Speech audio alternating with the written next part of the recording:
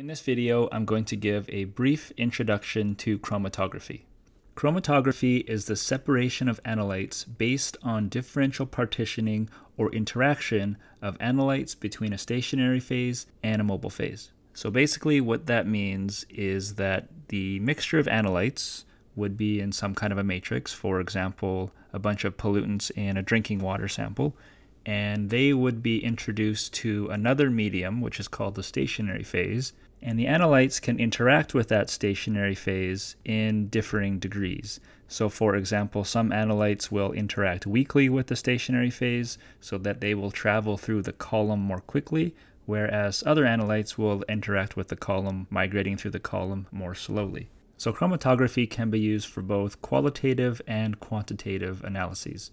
So remember, a qualitative analysis tells you what compounds are present, but doesn't tell you how much is there, whereas a quantitative analysis tells you what is there and how much is there. The diagram on the bottom just shows how chromatography works and how a mixture of two components would be separated over time as they flow through the column. So we start out with a mixture of analytes put on top of the column, and as they flow through the column, the light green analyte starts to separate from the dark green analyte, the light green analyte, and then later on, as the dark green analyte flows through the column, we can collect that.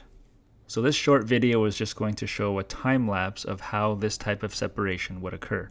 So initially, the mixture of components is introduced to the very top of the column, and you can see that as this red band at the very top. And as time passes, you will see that the red band separates into different colors, as some analytes will stick more strongly to the stationary phase, which is that white stuff that's in the column, whereas other analytes won't interact as much and will flow through the column much more quickly.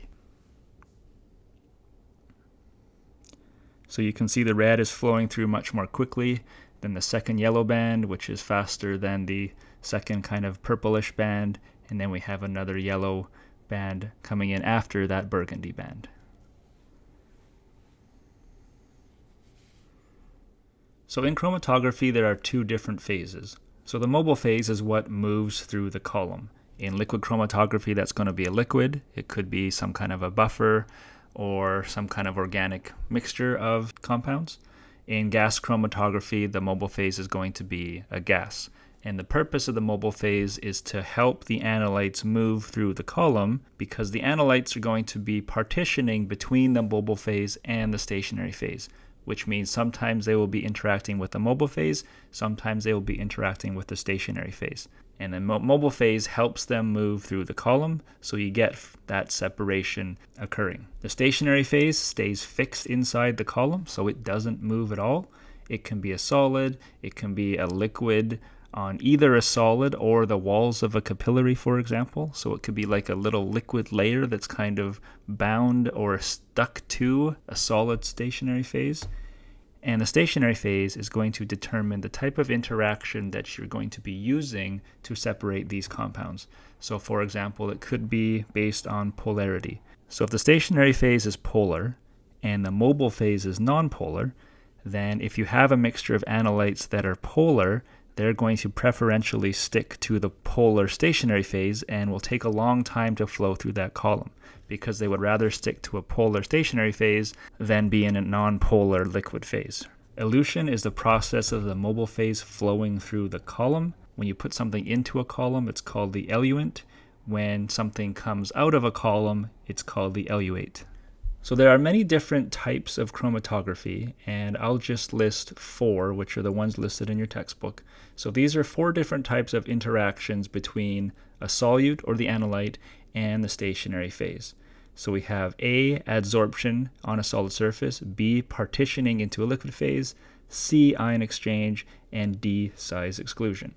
So for A, adsorption onto a solid surface, that surface is going to have some kind of property that we want to use to separate these molecules. For example, polarity again. So if this particular solid surface is polar, then polar molecules are going to be attracted to it. They're going to adsorb themselves or stick to the surface for some period of time. And then as the mobile phase keeps flowing past these little particles, past the stationary phase, then the molecules will partition away from the stationary phase, go down the column a little bit, then find another piece of stationary phase that they'll be attracted to, and so on and so forth.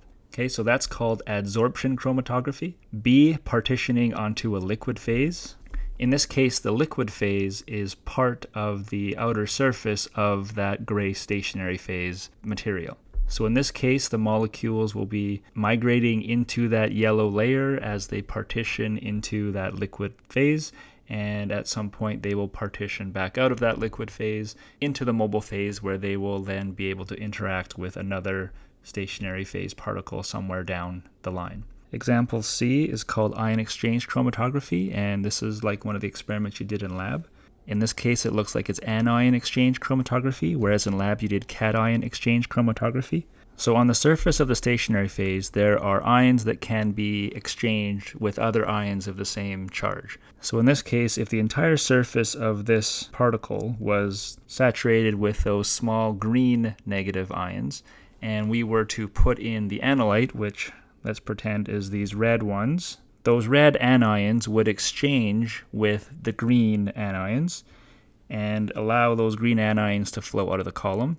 And then later on, when we wanted to elute the red anions, we could change the buffer or change the mobile phase so that the red anions would flow out of the column, and then we could collect it in a container and do whatever we needed to do with it after that in terms of an analysis of those anions.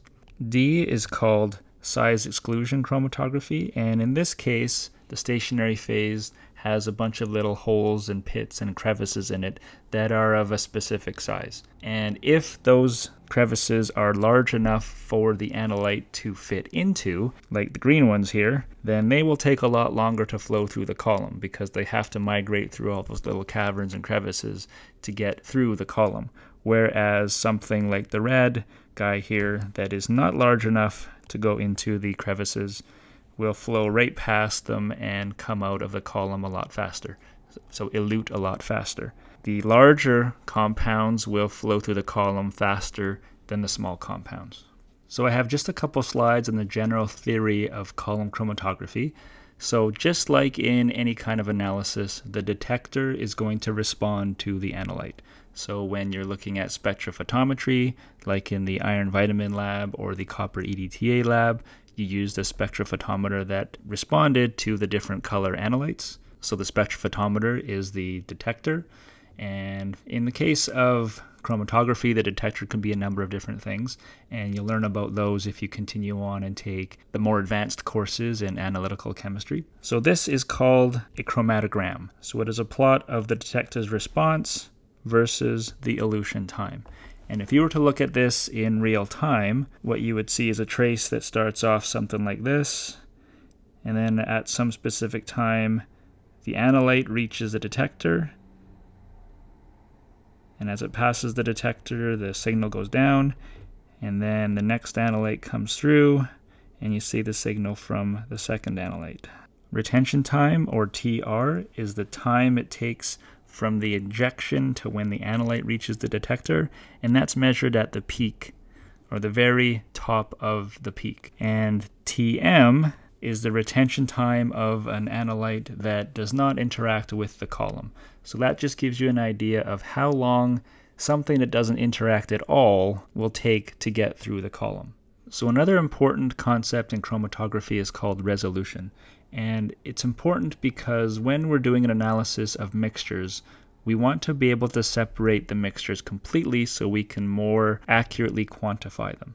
And the detector signal, or the area of the peak, is proportional to how much of the analyte is there. So we need to have a completely separate peak to be able to accurately determine what that peak area is, and in turn to be able to accurately determine a concentration. So these two peaks here, the first example, have very low resolution.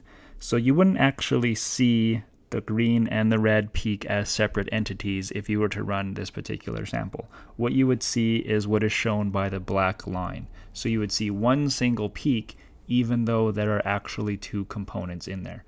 So that has a resolution of 0.5. So that is not good at all. We don't even know that we have two components. Now with the second example, we can definitely see that there are two peaks and two different components, But the separation isn't very good because this part of the peak right here doesn't go back down to what's called the baseline, which is right at the very bottom of the plot. So because it doesn't go all the way down to the baseline, we don't know what happens after this particular point on the graph. We don't know what that peak looks like. We don't know the shape of the peak because it doesn't go all the way down. So we're not able to accurately determine its area because we don't know exactly where it goes. So this has a resolution of 1, and again, that's not a very good resolution.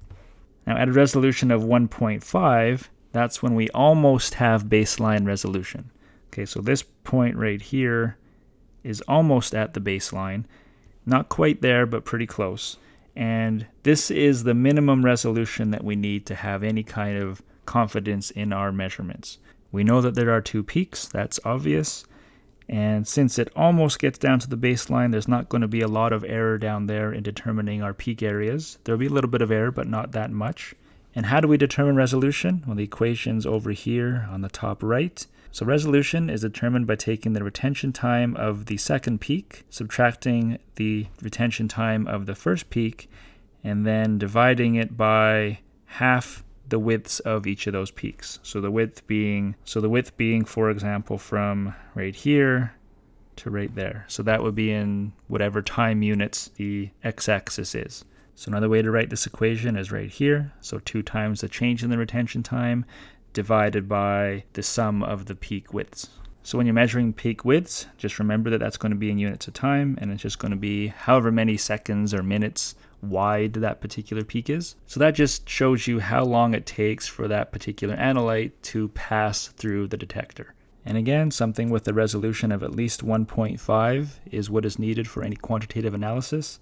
Anything less than that won't be good for quantitative analysis. You may be able to use it for qualitative. You can probably use a resolution of 1 for qualitative, and something like resolution of 0.5 isn't very useful for anything because you don't even know how many components are underneath that peak. So that's all I have for this chapter. If you have any questions, please let me know.